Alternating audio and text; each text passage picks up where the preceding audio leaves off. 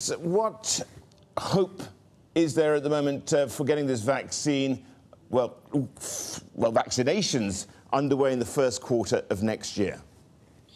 Well, first of all, Rish, it's worth noting that we have done an incredible thing. When I say we, I mean the world and the scientific community and the biopharmaceutical industry, to go from identifying a brand new virus in January of this year to having a vaccine on the verge of being launched is an extraordinary scientific accomplishment. I would say that it's one of the biggest scientific accomplishments of this century to date. We have done a big thing to get to this point, but people are appropriately pointing out that it's not going to deliver itself, that vaccine, to all the people that need it around the world.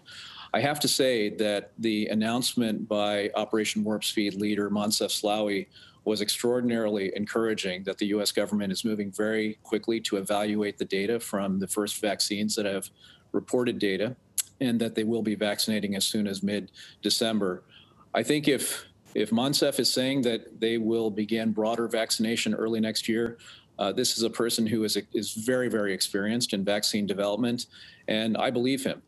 Now, I will say that when I first heard about these timelines, I thought they were very, well, I'll say extraordinarily ambitious, and there were really three things that I thought could get in the way. One is the data itself. At the time that I first heard about these timelines, nobody was aware whether any of these vaccines would work. And it now appears that at least two of them do. The second is the manufacturing challenges that come along with any vaccine. These are a bit unpredictable. Although you can plan for success, things can come and surprise you. If Dr. Slaoui is saying that this is on track from a manufacturing standpoint, that gives me more confidence. And then, of course, the final is the distribution, which I think is what you're referring to, this very complex logistical cold chain, frozen cold chain effort that will have to be undertaken worldwide in order to get the vaccine to people. That's a big unknown. We haven't done that before, but I'm hopeful that the right planning is being put in place, not just in the U.S., Rajeev? but everywhere in the world that can expect to receive these vaccines. Yeah, Rajeev, I will visit that in a minute or two, but I just want to get to the efficacy of the vaccine itself. Sure, it's been tested, it's got this 95% effective rate. The point is that further down the line, what about long-term implications of this? I mean, do you foresee any of that? People have talked about DNA rejigging as a consequence of this, and that could be a nasty side effect for this medication, as it were. What's your take? So from the standpoint of the RNA vaccines, which are really the genetic code for the protein that is seen in the virus, there is essentially no risk that that would alter the DNA of a person receiving the vaccine. The safety assessment that is being done before these vaccines receive their first approvals is very, very significant. And I would say that it's close to the safety assessment, if not the same in many cases, as what we would see under normal vaccine development circumstances. In fact, the size of the clinical trials that are being conducted right now are about the same size as what you would normally expect. And that's really where you pick up some of the very unusual side effects you might have from a vaccine. So I think that, subject to reviewing the data by the experts and the regulatory authorities, if there is an approval and a recommendation, I think people can feel very good about the assessment of safety and efficacy. Rajeev, it's Juliet here in Singapore. As we say, we're waiting on this approval to come through, but 50 million doses is your initial plan. At what point do we see the entire population of Japan able to get some kind of vaccine? Is that pushing further out until the end of 2021? Well, I hope not. The Japanese government has entered into agreements with a number of manufacturers. Takeda is one of those manufacturers, and we have partnered with Moderna, one of the companies that's producing an mRNA vaccine, to distribute that in Japan in the first half of next year. I don't know what the timelines are for the other partnerships the Japanese government has put in place, but I assume that they are similarly ambitious to have vaccine delivered as soon as possible in 2021. You said this was an extraordinary accomplishment. You've worked on a number of other vaccines as well, including dengue and Zika. Tell us just how, more in terms of this process and how widespread, I guess, the healthcare system has been working on trying to ensure that we do get some kind of vaccine that is going to hopefully eradicate this pandemic. And do you see an end to this pandemic in the next couple of years? Well, so in terms of the effort that's been undertaken, we can compare it to how long it normally takes vaccines to be developed, which could be anywhere from 8 to 15 years. In fact, the dengue vaccine that we've been developing at Takeda has been in development for over 20 years. And that's not uncommon in vaccines. So this is an incredible shortening of the timelines. But people should not assume that corners are being cut because, as I said earlier, the safety assessment is going to be quite robust. There will be some long-term, very rare side effects that potentially might not be identified during these large phase 3 clinical trials and would emerge later. But by definition, those are likely to be very, very unusual and are unlikely to change the overall benefit risk assessment of the vaccine. In terms of the end of the pandemic, there's light at the end of the horizon. When we started developing, when I say we, I mean the scientific and community and industry began this process, we didn't know whether it was even possible for a vaccine to prevent this infection, believe it or not. Some infections are very, very hard to prevent and illnesses. We've now proven that with these first 2 vaccines. And not just that, we've also shown that the target of those first 2 vaccines, which is called the spike protein of the virus, appears to be the right target. The fact that it worked for these 2 vaccines is a very, very good signal for many other vaccines in development. And what that means is that we're likely to see more positive data emerge in the coming weeks and months.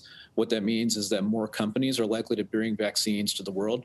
And ultimately, that means more vaccine for the world and more better chance at a fair distribution of vaccine for the world. And we really do need that in order to bring this pandemic to an end.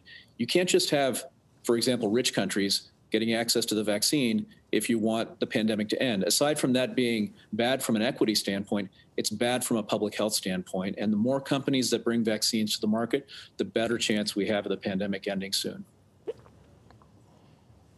On that front, can you tell us a little bit about the costs and I guess what kind of boost this could be to Takeda's business? Well, from our standpoint, we are working on these vaccines because this is an emergency.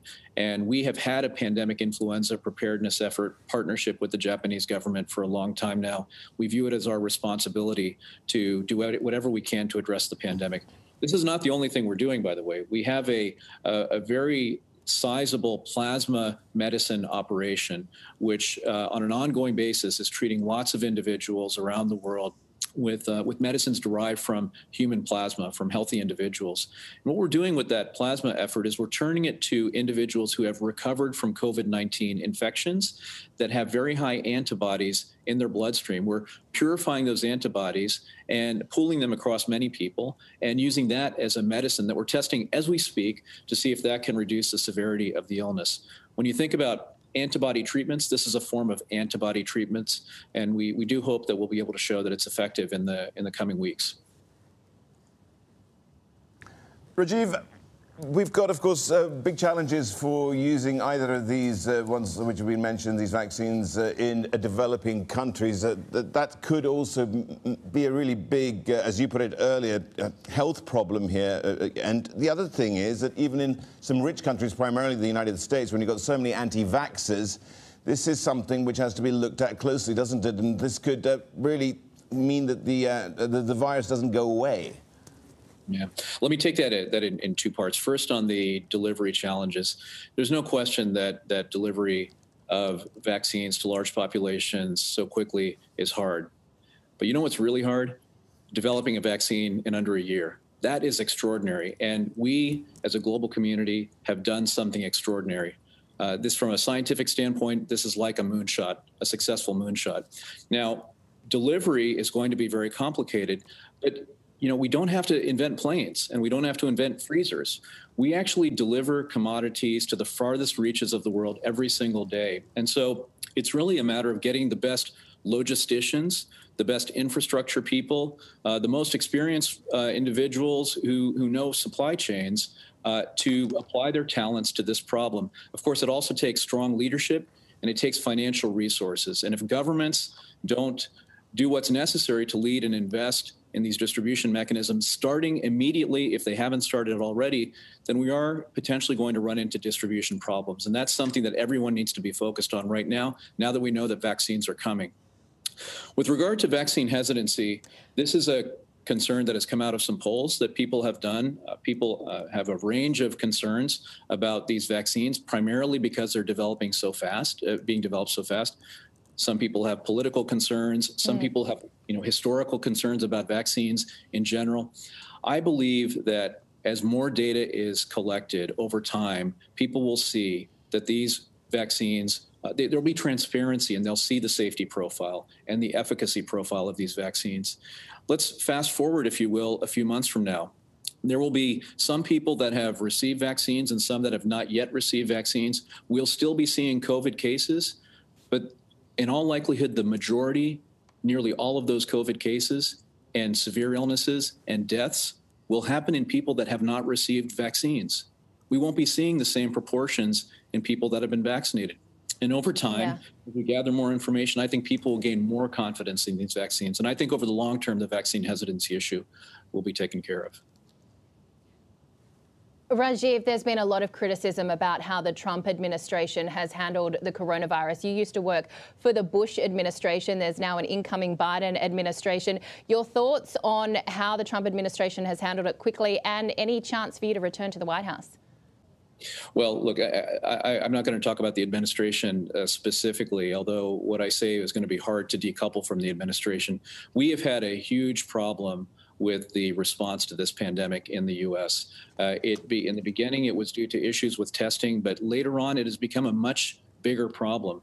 We now are fighting two battles in the U.S. One battle is against the virus. The other is against a large proportion of the population that questions whether COVID is a real problem and questions the basic public health measures like wearing masks universally as an effective measure to protect people against COVID. And frankly, that is the tougher one to tackle. That issue of science denialism is really getting in the way of an effective response. And what we really need in the U.S. right now is leaders across the country, including governors of states, to step up and get behind science, get behind what we know works, to turn this thing around.